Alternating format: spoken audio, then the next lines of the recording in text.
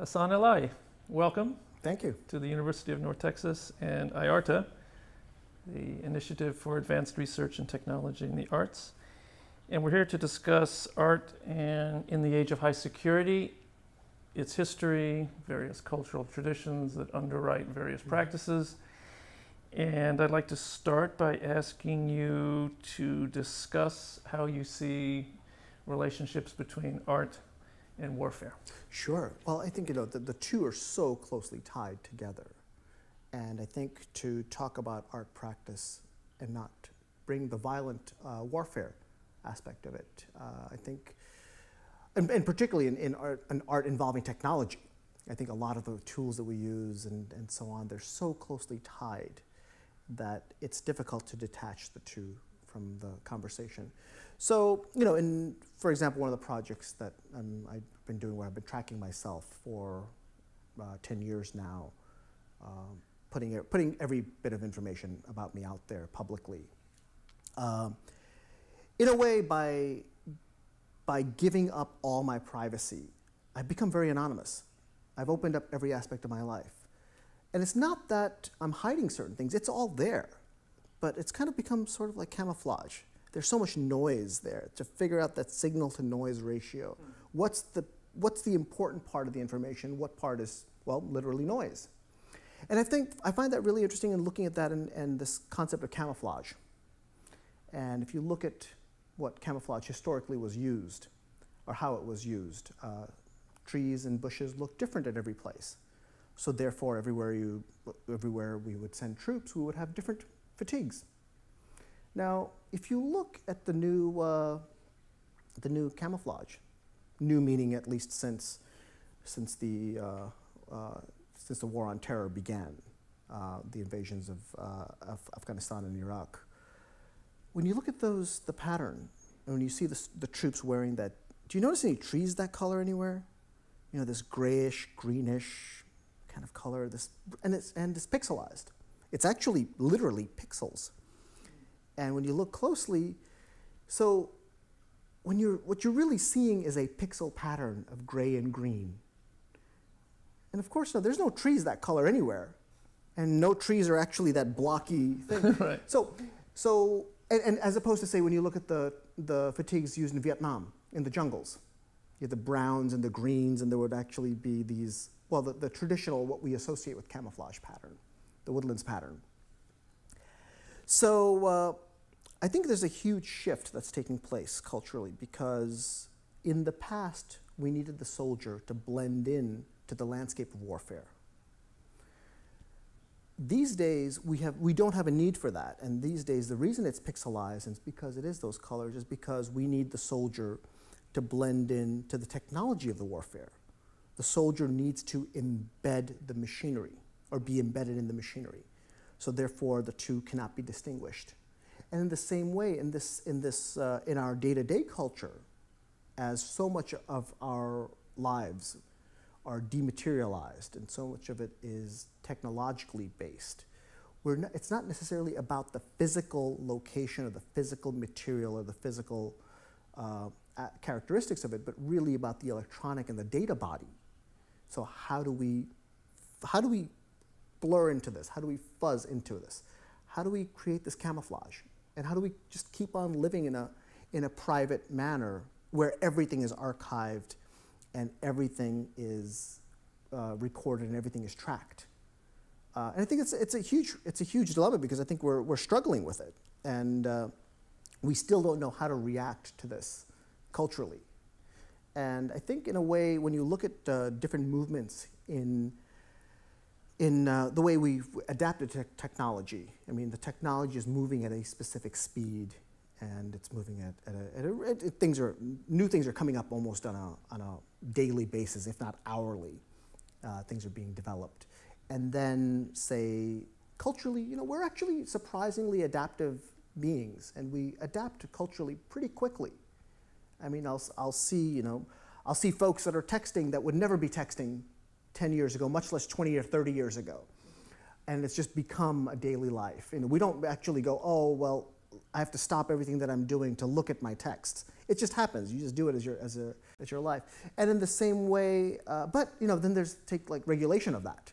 By the time we've come to try to come up with some sort of any sort of governmental issue of it, it's so glacially slow that by the time we get around to it on an institutional level, that, well, the technology has completely changed and the culture has completely changed out of it as well. So I think this is really interesting in looking at different rates of adaptability and adaptation, but also at how the dematerialization of war, going from, well, obviously, we're still having things that are blowing up in real life and things, but now they're just being done from a hangar in Nevada. And it's a joystick. It's no longer that soldier in there. And if it is, the enemy is seeing the soldier as a pixel through a night vision goggles, rather than as a physical being, as in a hand-to-hand combat, say, 200 years ago or 100 years ago. So there's a huge shift, and I think so artists have always reacted to their conditions and their surroundings in different ways, and I think the use of the tools and the technology today become very relevant to the way we understand our world around us. How have various art practices appropriated, used, misused, various weaponized technology? Yeah, this is interesting because my background is in printmaking, and I actually, but I can't stand the smell of ink, and I don't really like the texture of newsprint, which is just a bad situation for a printmaker to be in. But I was really interested in what the print does and how the print can function. So in many times in history, it was illegal to have a printing press because you could disseminate bad ideas. You could disseminate ideas that may undermine the authority of whichever regime you were living under.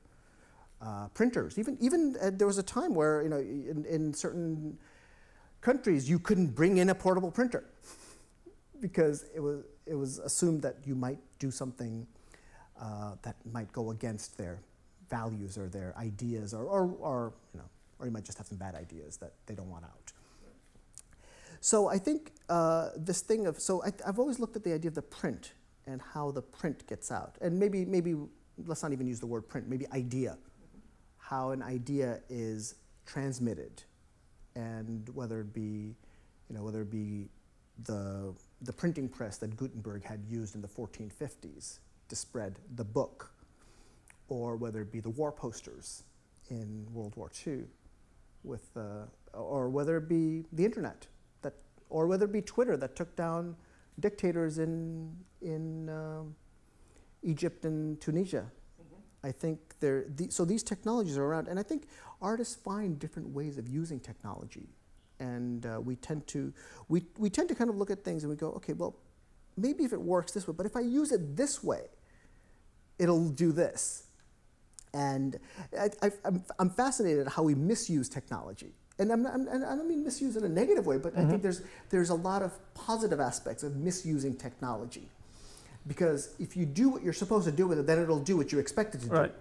But if you do something that it's not supposed to do, you may get an unexpected That's outcome very interesting. Can you think of some examples of a kind of creative misuse like that? Yeah, this is, I'm trying to think of what would be ideal in a particular example of the misuse, but I'm not exactly, nothing's actually clicking in my head this very moment.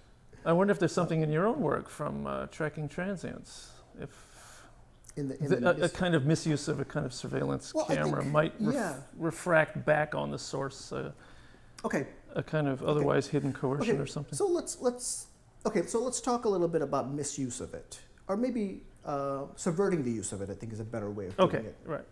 So historically, we've been taught to fear cameras. Well, there's a camera watching you, so don't do something that you don't want other people to watch you doing. So we've gotten very suspicious about the camera. But when you look at this, we're all carrying cameras with us at any given moment. At this moment, there's between the two of us, we probably have 3 or 4 cameras right now. So when we look, so we also have this camera. So let's go back just a few years ago.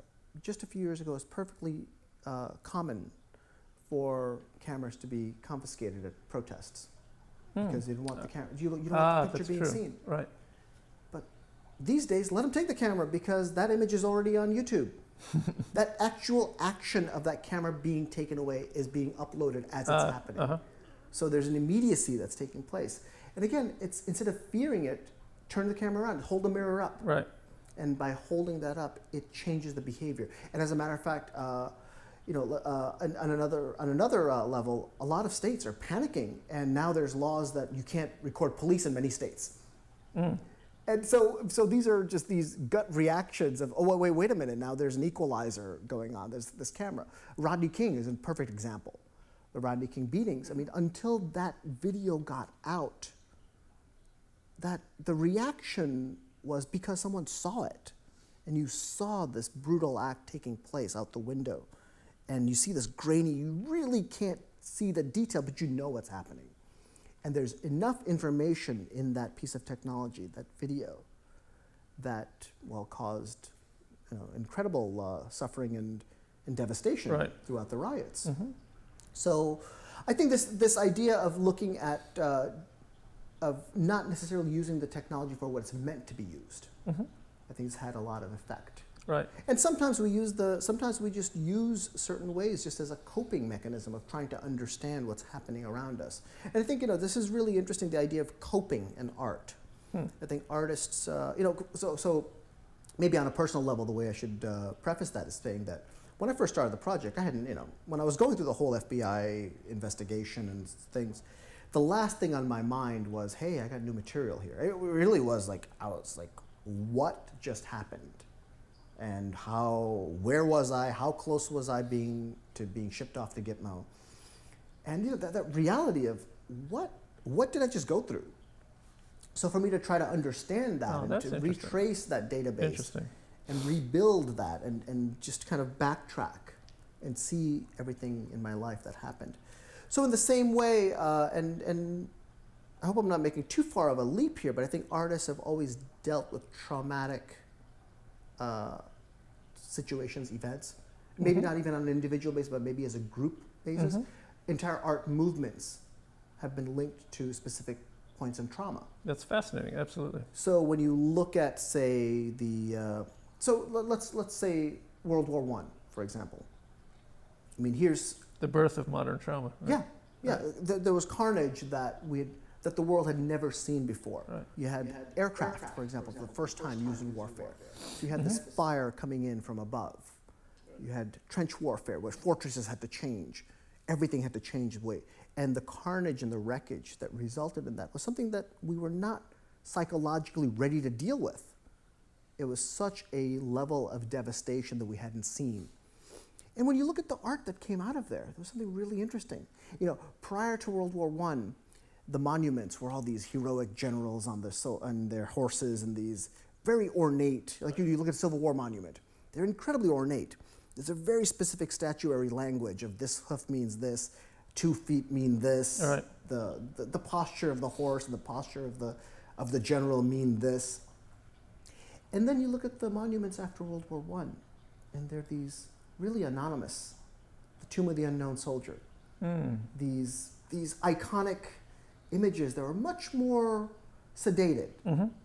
And then right around that time, you're also looking at the birth of Dada, right, where the world did not make sense. And because the world did not make sense, at that time, the work that was coming up may not have necessarily made sense as well. And also, I think at a certain time, we go through certain actions, we go through certain experiences where we may not necessarily have the vocabulary, whether it be in language or linguistically, or whether it be visually, to fully articulate the experience. And sometimes we result in these movements and these points, these departure points. And I think in art practice, it happens all the time.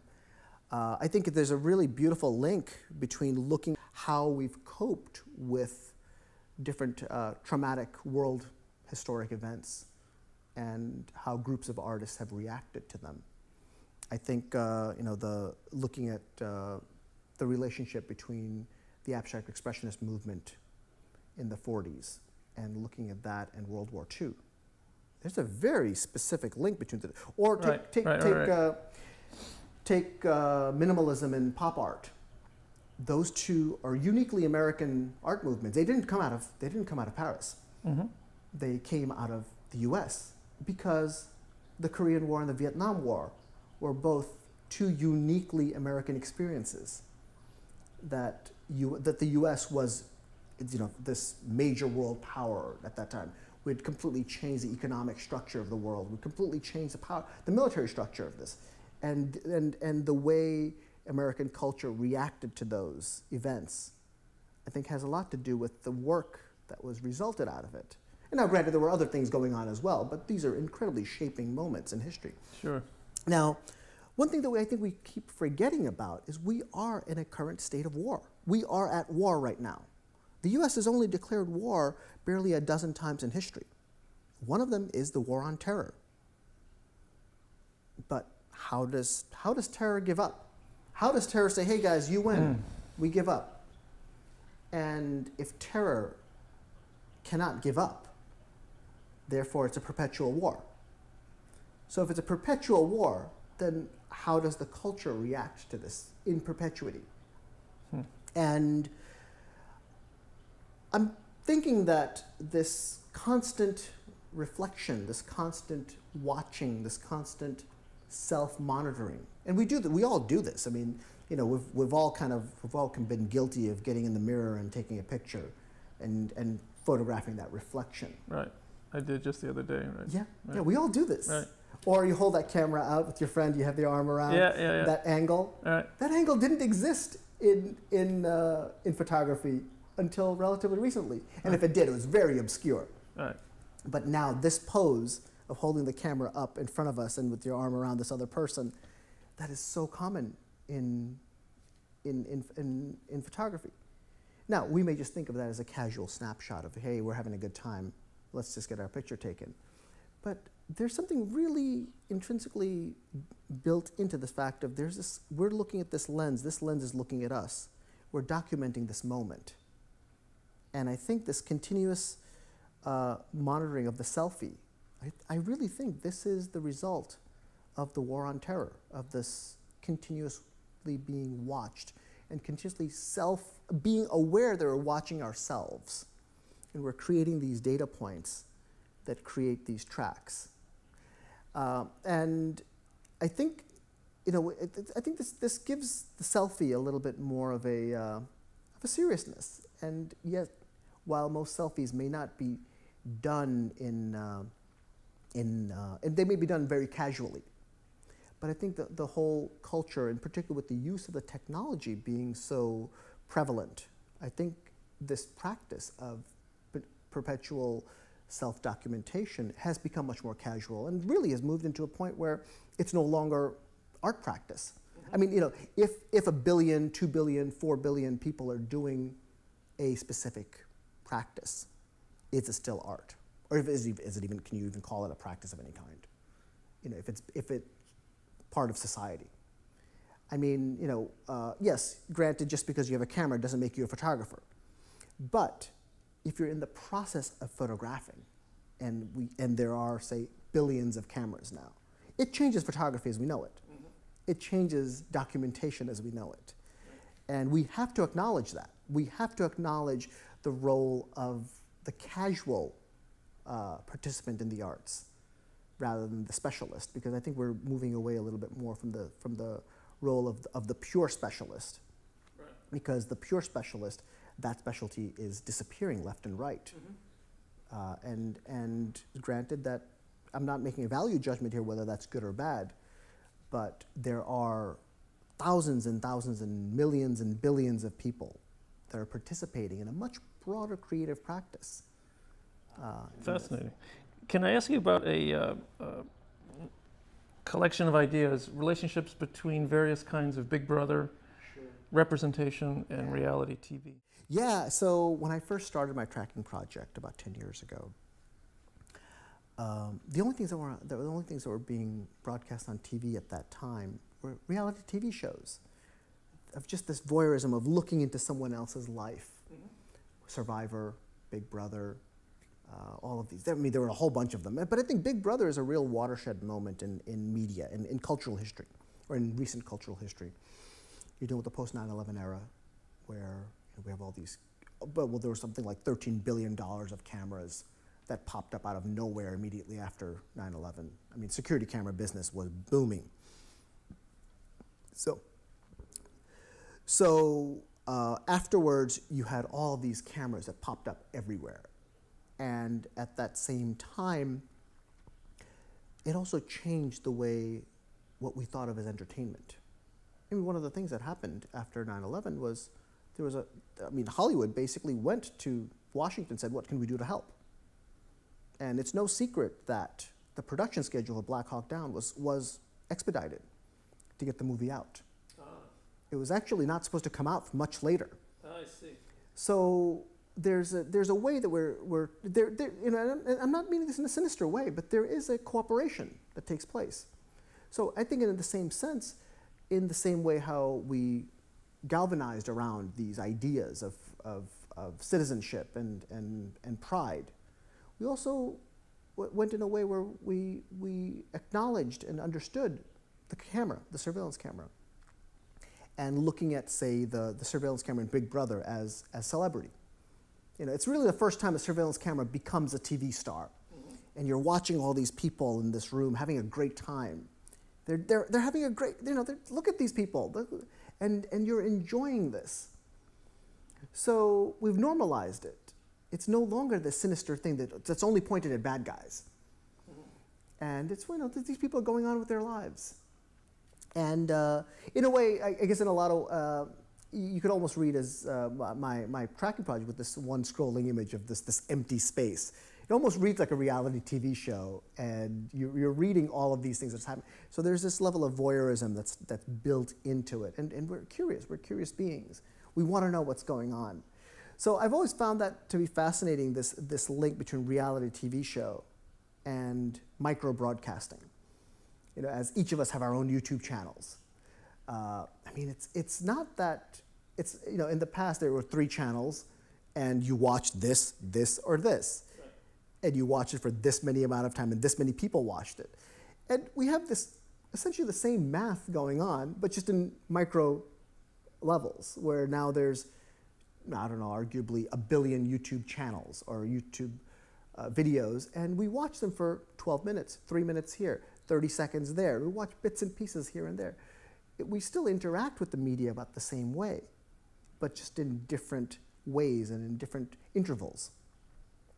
So I think this idea of looking at reality TV and looking at that in terms of self-broadcast, maybe if you want to call it that, micro-broadcast, or you want to look at, well, what's Twitter? What's a Facebook post? This looking at social media in that way. I think that the two are very closely linked, except having, say, 3 networks doing it, say, 40 years ago. Now there's 1 billion people on Facebook doing it. Right. Yeah. Fascinating. How deeply do you find surveillance embedded in Western culture? Well, we're certainly much more aware of it now. It's become a real big buzzword. It's something that we're certainly attuned to it. But we tend to think of it as being relatively recent, relatively technologically related. But this is, I think, very much more deep-rooted than something in the last few years or post 9/11. Now, granted, surveillance means something very different post 9/11 than it meant pre 9/11.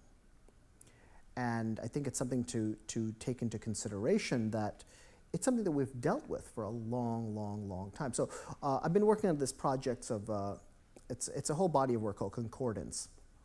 And essentially it's as if there's they're very site-specific videos.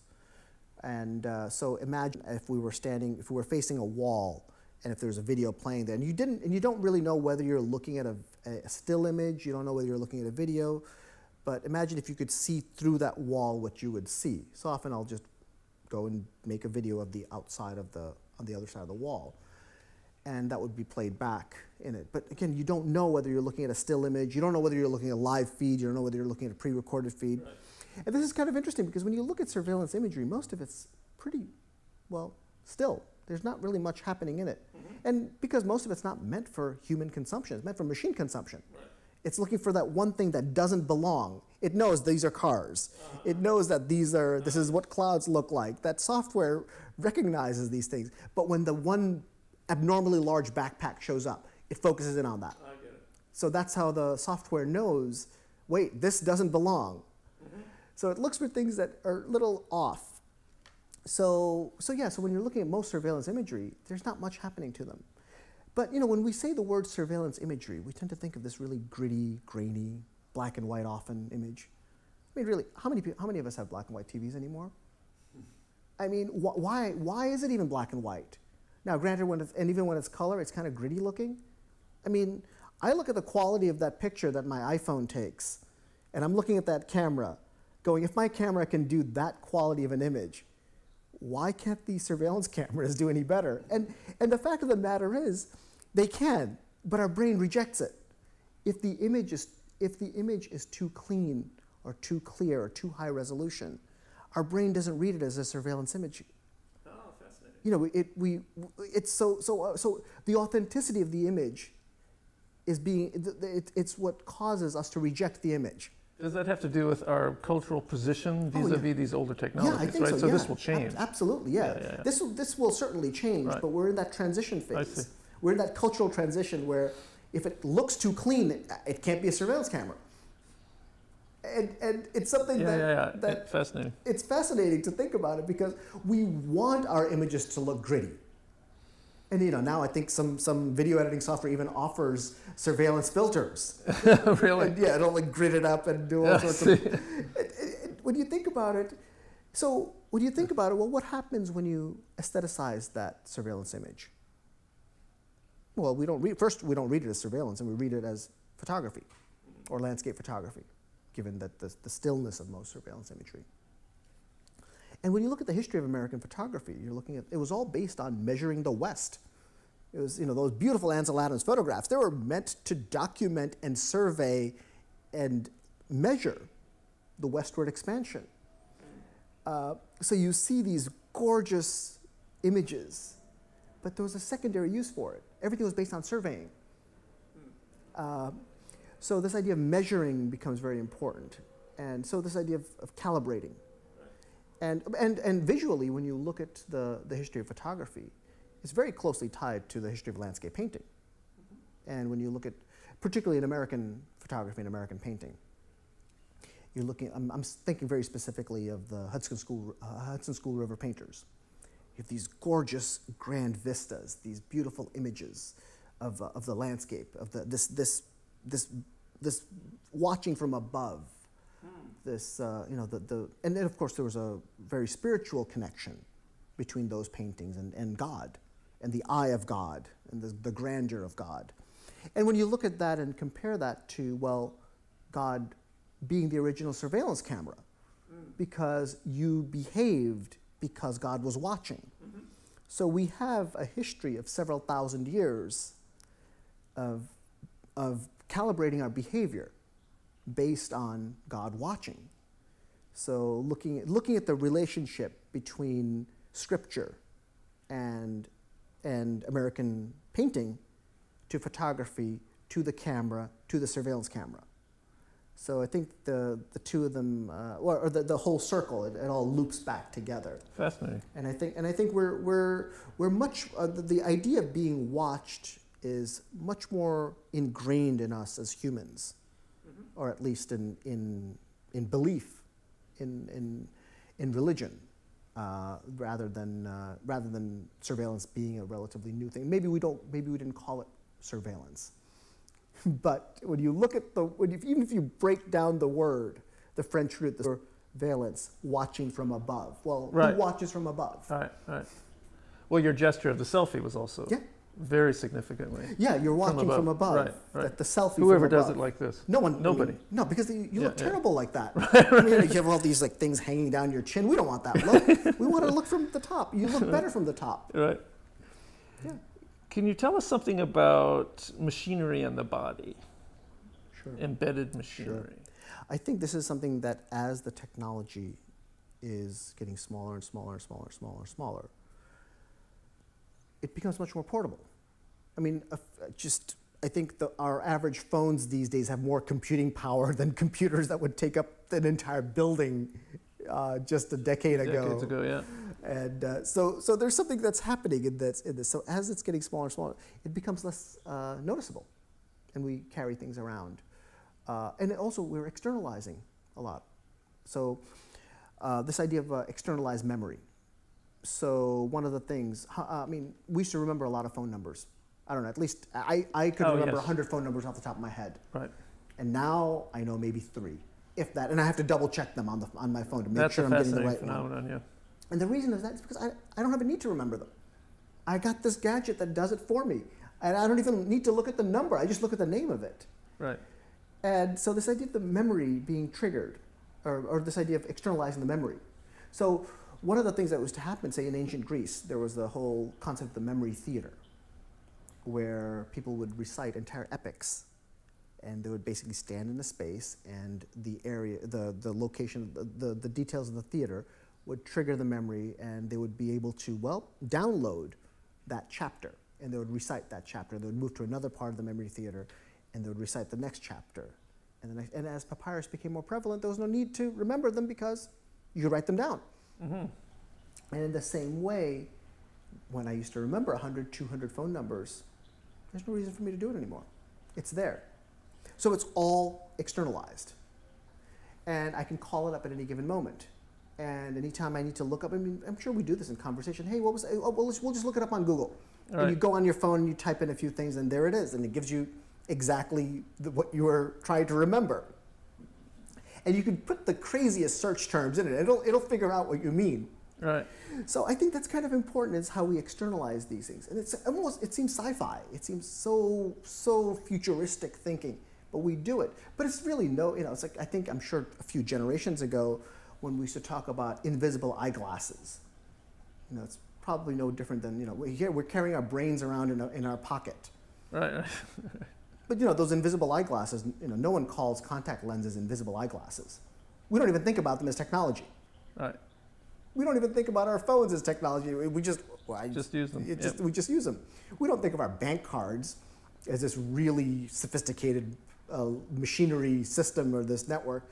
I mean, I don't know of too many people that get in line at the bank these days to make a deposit. You just don't do it. I mean, everything's invisible. Right. And I think as more and more of this stuff becomes invisible, the more it's dematerialized. The more we don't think of it as technology, we just think of it as life. What are some of the consequences of this systemic externalization? Yeah, this is a really interesting thing, because as we've evolved for thousands, if not millions of years, we've learned to do certain things. We've learned to walk upright for certain reasons. We do certain things. We learn to cook food because, well, not only it tastes a little better, it won't kill us. Something like that, right. of those types. So those are some of the things. Now, the other thing is, I'm thinking about this idea of having permanent memory. If it's externalized, if it's on a machine, my phone will not forget that phone number. And in the same way, Gmail doesn't forget my emails. It's there. I don't even delete my spam. I don't know. Gmail does something to it. It's there. And when I need it, I do my search and it pops up. But there are certain things that are good to forget. The whole process of mourning. There's a reason why we have this. There's a reason why we've developed as thousands and millions of years of mourning. What if that was a permanent state? What if it never went away? So there are certain things that are good to forget, but in a binary world, in a digital, it's either yes, you forget it, or you don't forget it. Unless you hit delete, it will not forget it. You know, a lot of folks, you hear things about people breaking up and they'll delete them off their phone. Oh, yes. It's a symbolic gesture Yes. of deleting. Fascinating. Gone. That is fascinating. But if you never have a need to delete, you never have a need to forget. And if everything is permanently remembered, that changes our behavior, and we're going to need to figure out how to deal with that. I could imagine that might produce, or it might relate in some interesting way to the very beginning of our conversation on trauma, on some level, a trauma of the everyday. I think so, yeah. And I think it happens a lot. I mean, a lot of times you'll search for something in your email, and an old email will pop up from someone you've completely forgotten about. Mm-hmm. And then everything is triggered. Fascinating. So, and I think that, and I'm sure I'm not the only person that this happens to. I'm sure we all experience this. Oh, absolutely. So I think this idea of this perpetual war and perpetual memory and perpetual archive are all very closely tied together. Fascinating. Yeah. Yeah, well, I think that's a good point with which to conclude and to thank you very much. Thank you. It's great talking to you. Thank you.